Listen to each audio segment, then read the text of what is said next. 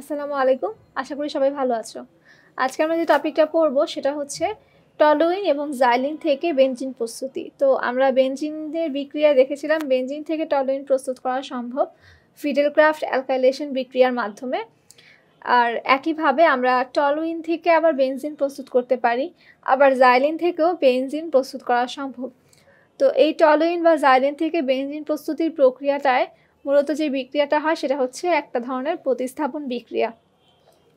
টলুইনে এবং জাইলিনের যে অ্যালকাইল মূলকগুলো থাকে সেই অ্যালকাইল মূলকটা হাইড্রোজেন পরমাণু দ্বারা প্রতিস্থাপিত হয়ে বেনজিন তৈরি হয়।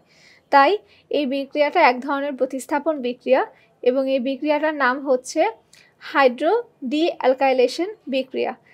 অ্যালকাইলেশন মানে হচ্ছে কোনো একটা অ্যালকাইল মূলক যুক্ত হওয়া, আর ডি অ্যালকাইলেশন মানে যৌগ থেকে অ্যালকাইল মূলকটা সরে যাওয়া, অর্থাৎ যৌগ থেকে অ্যালকাইল মূলকটা প্রতিস্থাপিত হওয়া। যেহেতু এখানে টলুইনের অ্যালকাইল মূলক মিথাইল মূলকটা এবং জাইলিনের দুইটা মিথাইল মূলক প্রতিস্থাপিত হয় হাইড্রোজেন দ্বারা, তাই প্রক্রিয়াটার নাম হাইড্রো ডি অ্যালকাইলেশন। আমরা বিক্রিয়াটা দেখি।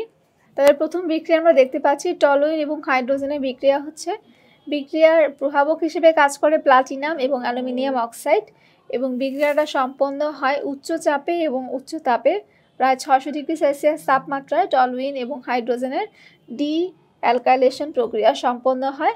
হাইড্রোজেন প্রতিস্থাপিত হয় অ্যালকাইল মূলক, এখানে অ্যালকাইল মূলকটা হাইড্রোজেন দ্বারা প্রতিস্থাপিত হয়ে তৈরি হচ্ছে বেনজিন, এবং অ্যালকাইলের মূলকের সাথে অবশিষ্ট হাইড্রোজেন যুক্ত হয়ে তৈরি হচ্ছে মিথেন।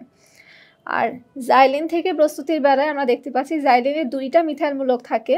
তো এখানে দুইটা হাইড্রোজেন দ্বারা দুইটা মিথাইল মূলক প্রতিস্থাপিত হবে এবং দুইটা মিথাইল মূলক পরস্পর যুক্ত হয়ে তৈরি করবে এক অণু ইথেন, এবং হাইড্রোজেন দ্বারা প্রতিস্থাপিত হয়ে এখানে যৌগ তৈরি হবে বেনজিন। তাহলে দুইটা বিক্রিয়াতেই আমরা দেখলাম টলুইন এবং জাইলিন থেকে বেনজিন প্রস্তুত হলো, সাথে একটা সম্পৃক্ত অ্যালকেন আমরা পেলাম।